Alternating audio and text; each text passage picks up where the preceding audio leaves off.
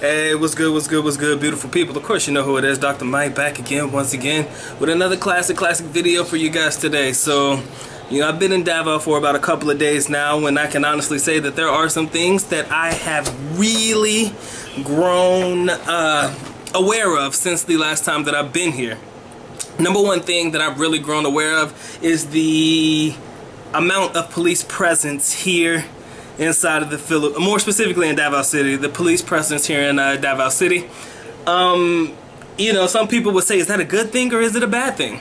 For me, I have absolutely no problem with it. I mean, I think that it does, in my opinion, give foreigners a sense of security, a sense of knowing, and a sense of, you know, satisfaction knowing that there is a good police presence in here. Unless your ass is here doing something illegal, I don't really believe there is a reason why you should even remotely feel scared or, you know, remotely feel, how can I say this?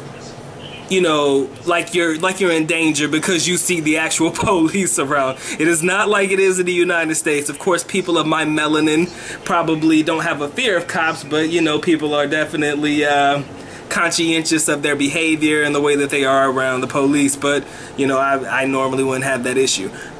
So I try to keep myself and keep my nose clean very, very well, and hopefully I don't get in any trouble like that.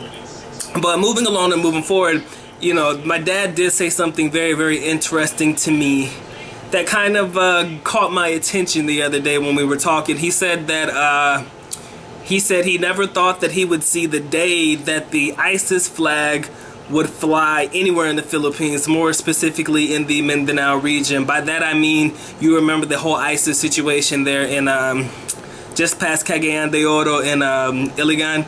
You know, that whole situation that was probably a year or two ago when it happened. He never thought that he would see the day. And he thinks that, you know, that does necessarily raise awareness and raise flags, you know, red flags as foreigners living in Davao City and stuff. You know, maybe you should be conscientious about the area. But of course, you know, me, I got a hard ass head and a big ass head, so I'll never listen because, you know, I love Davao and I tell you guys that 100% of the time, and I'll never choose any other place but Davao. Yeah, Manila's cool, and, you know, places in Cebu are alright, but, you know, Davao, in my opinion, is generally the place that I perceive to be a place that I can call home. You know, I never really had any problems the whole 10 years I was here before, thank God. Knock on wood. There's wood over there, so I'll knock on it later. But, you know, I understand that there are some reservations for other foreigners that are looking to make the trip here to Davao City, but I don't know if you can hear that, but there's a plane going by. But I want you to understand that, you know, you don't have to be in fear of traveling to these areas that are predominantly Muslim. You know, I know Davao and the Mindanao region in general is predominantly Muslims, and a lot of people are in fear of like bombs and terrorist attacks and stuff like that. And in my opinion, I'll be honest with you guys, as long as you remain in the city area, like stay within the city limits and, you know, just little small areas outside of the city where, you know, it's still considered to be a part of Davao City, I think you guys will be fine. I can't really vouch for any other area outside of Davao City with the exception of, you know, Tagum going towards Davao del Norte. And I've been to Surigao del Sur, that's pretty good, but that's like 4 or 5 hours away. But any area within the general vicinity of Davao, I can honestly vouch for, you know, as being a pretty safe place, because I've been to those places before. So I don't want you guys to be alarmed about the whole idea of, you know, the police presence in Davao should you come here. You should actually look at it as if it is a way of keeping us safe as foreigners, and of course keeping the people, the local Davaoeños, safe as well. So, you know, without further ado, it's pretty much in the evening time here.